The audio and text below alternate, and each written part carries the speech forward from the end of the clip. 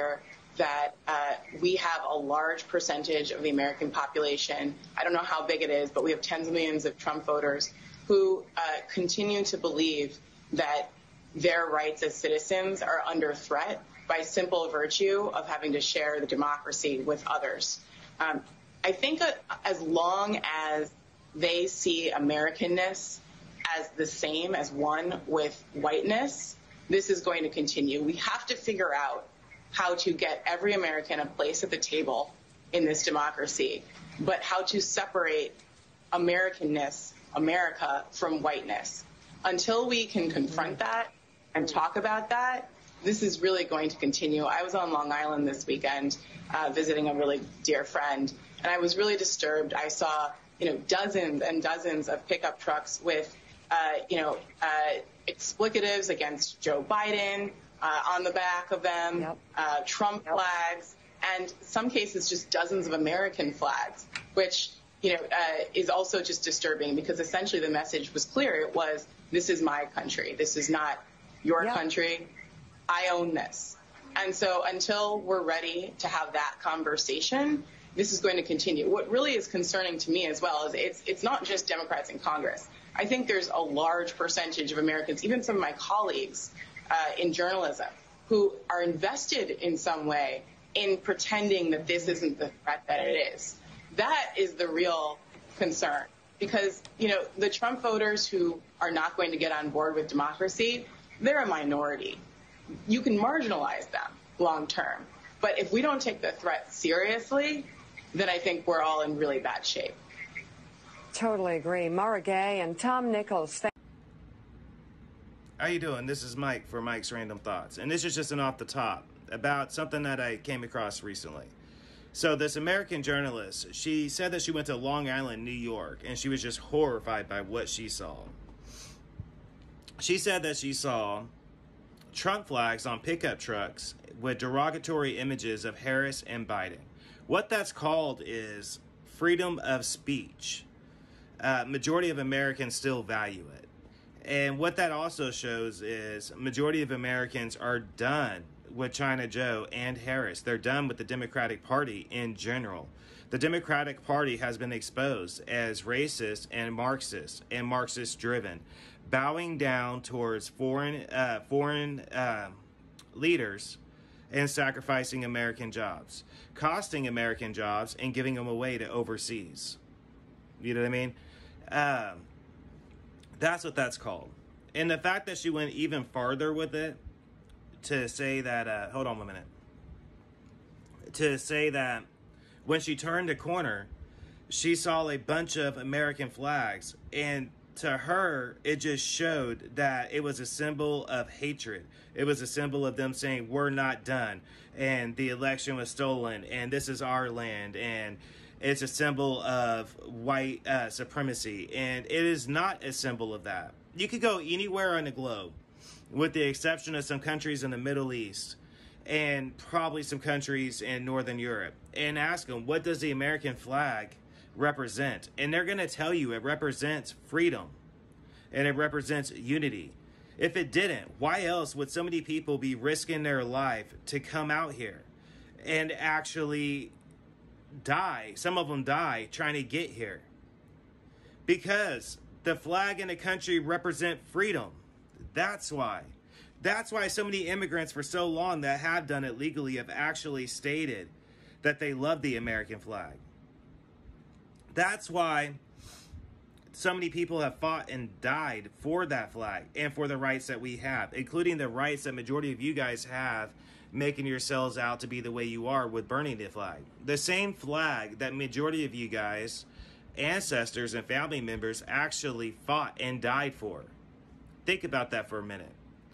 So they're all throwing out these different civil rights leaders, both African American, Native, Latino, and all these different names around, right? The fact that you're burning the American flag is actually disrespectful to them too. They died, actually, for the same freedoms that flag represent. The freedoms that were drafted as a result of the things that happened in the past are represented with that flag as well. See, it's much more than just military and law enforcement. It's much more than that. And it's much more than that to majority of people. That's why so many people are passionate about the flag. And that's not going to change. The fact that it's actually disgusting to most Americans to listen to American journalists on cable news. We're talking MSNBC. We're not talking like low rent public access. We're talking mainstream corporate media news, okay? Being okay with calling this symbol behind me a symbol of white supremacy and calling it a symbol of whiteness. They're okay with that. And that's actually not an okay thing, not just to myself, but to many, many Americans and many people across the globe. In fact, I was just having a conversation with my buddy Mal in Melbourne, Australia this morning. I'm actually working on trying to get the audio back from that recording. We're trying to do something for the show. But at any rate, so you guys got that to look forward to as well. I just got to reach out to him. But anyways, we were talking about that. I asked him, I said, as somebody that lives overseas in a different country, what does this flag represent? And he said the same thing. It represents freedom and it represents unity and peace. That's what it's supposed to represent. But before all of you Marxist brain-drained American zombies went out and tried to burn it and do crazy things with it and trying to depict it as something that it's not, okay? And that's a fact. I really just wanted to touch bases on that. I didn't really want to stay on here that long. I just am curious what other people think as well, because I'm finding it both disturbing but also a good thing, because I don't know if you caught it, but Donald Trump released a video not too long ago, or he went on and did an appearance, a speech, and actually said exactly what myself and other people said. If you're looking at it like a chess game and you know that the Democrats are going to try to keep you from running with some, pardon my French, with some BS court case that's going to try to stop you from running, right? Wouldn't it make sense that you're going to promote and put people in place to run in different states and different areas that you need them to be put into in 2022 to make it easier for whatever Republican presidential nominee there is? Wouldn't that make more sense to play it out like that than it would to actually count on just the other? See, most of us are looking at it like that. See, a lot of people instantly go, oh, you're just on that Trump thing. You're on that Trump thing. Trump, I wish he would, and I wish there was a way that he could run. And right now he could run. But if they pull that wild card out and they try to hold him into court, it's going to be the type of case that's going to try to keep him from running. And if that happens, the only thing we have is whatever presidential nominee we have. So we can't put all our hope into just Trump, in my opinion. We want to keep our eye on him and we want to root for him. We want to hope that he does. I think that would be amazing. If he was able to run and win, that would be like the biggest event ever. That would be like huge. You know what I mean? Massive even, I would say. And it would be downright shocking and chaotic as well to the left. I'm not too sure how they would actually take that kind of news. But realistically speaking, let's get real. They've already said that they got their attorneys up in New York basically spending hours burning a candlelight oil at midnight, trying to find any little type of thing they can to charge Donald J. Trump so that he cannot run for presidency. Okay? Keep that in mind. And that's what they're trying to do. And by the way, that's not even proper legal procedure anyways. It's not proper law to go in to somebody's family records and personal records and just dig and dig and dig and dig until you can get dirt on them. In fact, that's, last time I checked, I'm pretty sure that was actually bordering illegal to do. But call me crazy. I don't know the law that well. I'm not an attorney. But I'm pretty sure it's not legal for them to do that. But hey, the commies got a control of everything right now, it seems like, right? It might seem like that, but they don't. Not yet anyways. We still have a chance in 2022, and we still have a chance in 2024. I mean, honestly. My hope right now at this point is for Trump to run, but I just don't think that's going to be logical. I don't think that's going to happen. I think they're going to do everything they can to stop that from happening. And I also think if it did happen, that would cause like a massive riot across America from the liberals crying. It really would, probably. And I think they know that. So I think they're going to try to do everything they can to stop them. And that's the reason why I say, I hope, because she did say that, she did announce that she was talking to her husband and she thinks it's time. I think Candace Owens running would be the second best thing to ever happen to the Republican Party. And there is a comment that's been on my mind, and I do want to say this. She is the perfect candidate because she isn't a career politician. That's what actually makes her great. That's what made Donald J. Trump great, is he wasn't a career politician. I mean, honestly, what has a career politician gotten us? I mean, let's look at the facts. I mean, we had China Joe in there, not even for a full year yet. And what do we have? It's right back to the same political business as usual in D.C. It's right back to shady room deals. It's right back to foreign nation deals, shady deals with them. It's right back to the Obama era. It's right back to the Bush era. It's right back to just politics as normal. That's what Trump was standing in the way of. And that's what I hope Candace Owens can stand in the way of. That's the reason why I hope that she runs. We need somebody like her. And for the people that don't realize it, she actually has been involved in political commentary for over 20 years, last time I checked. Don't quote me on that. Don't quote me on that. But I'm pretty sure she's been doing it for like over, 20-something years.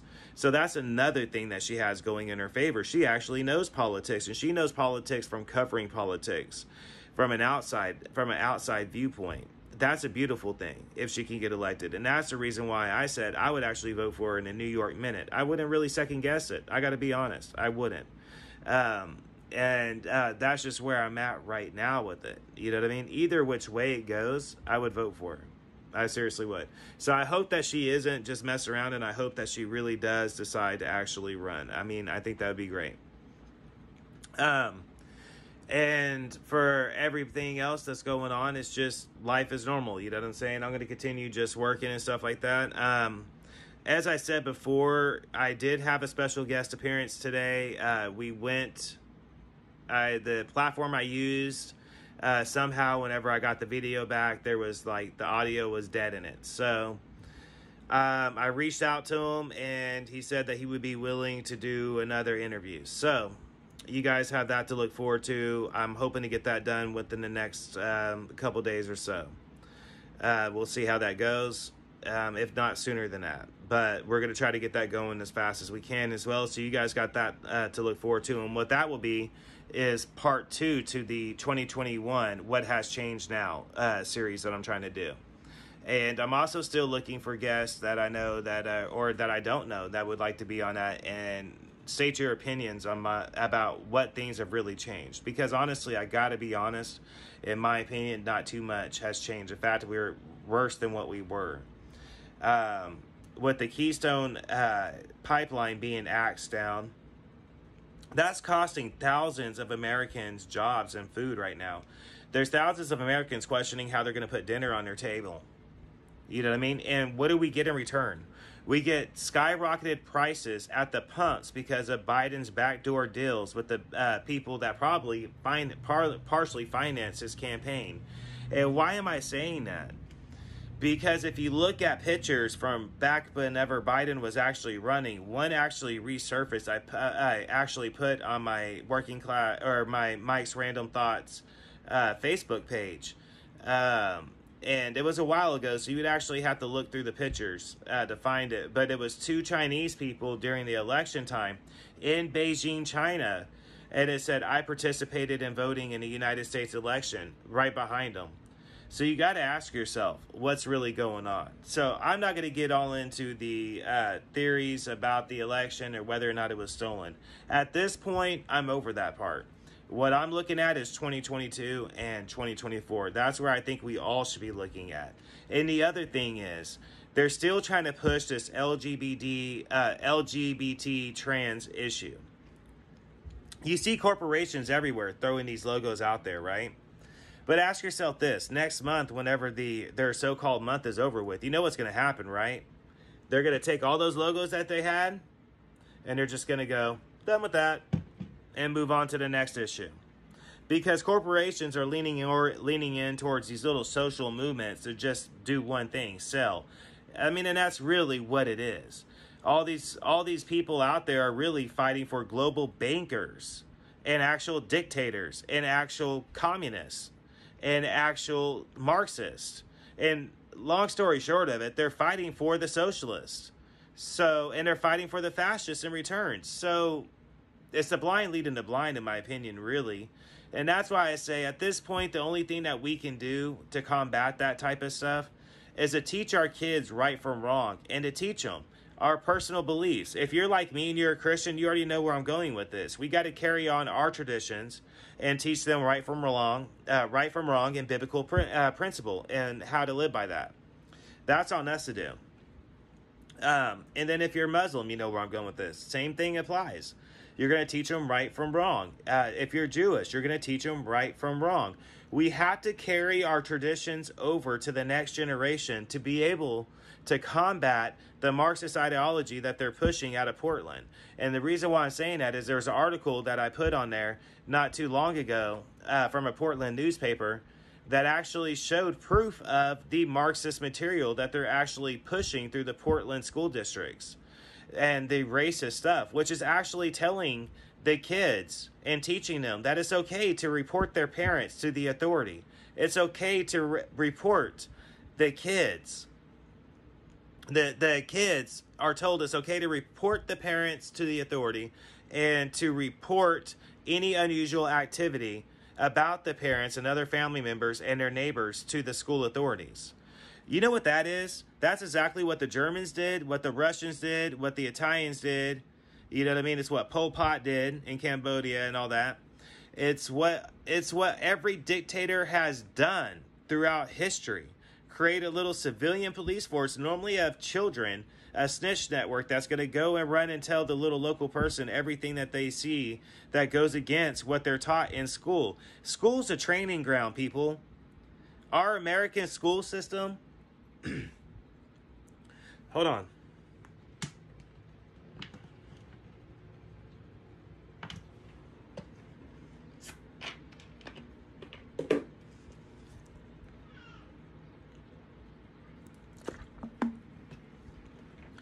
Our American school system is being compromised by Marxists.